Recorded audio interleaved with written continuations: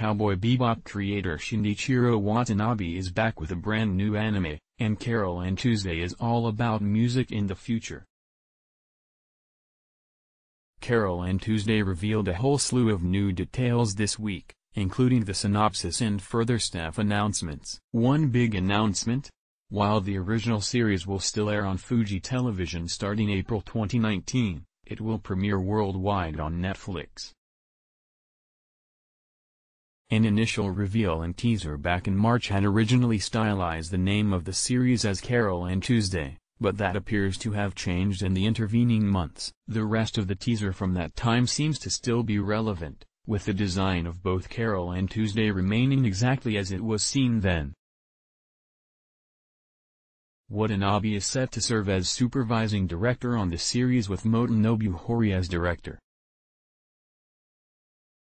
Further staff include Isaku Kubanuchi as original character designer and Tsunenori Saito as character designer. Music for the series is by Maki.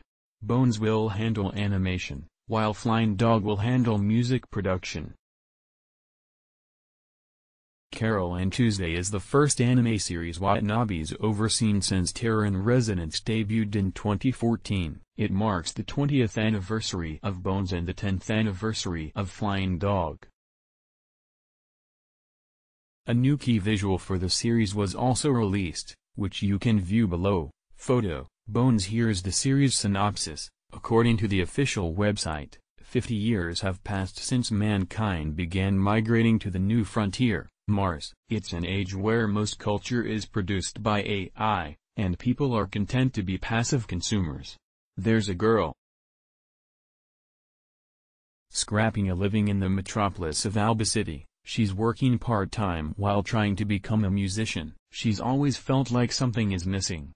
Her name is Carole. There's a girl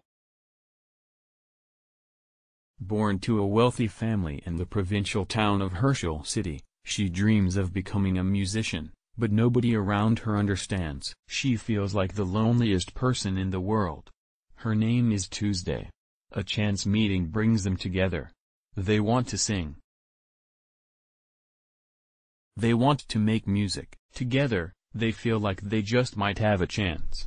The two of them may only create a tiny wave,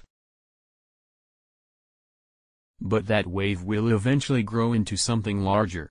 Yes, it's really formatted like that. Cowboy Bebop, for anyone unfamiliar, was first produced by Sunrise in 1998.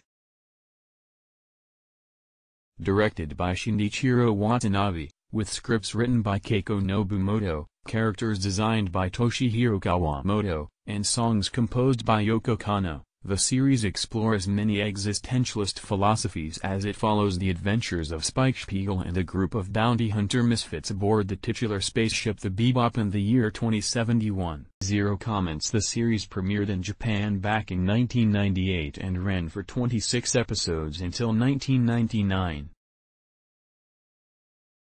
It was licensed for an English-language release by Bandai Entertainment and Funimation, and was the very first anime series to air on Cartoon Network's Adult Swim programming block in the United States. H/T Anime News Network.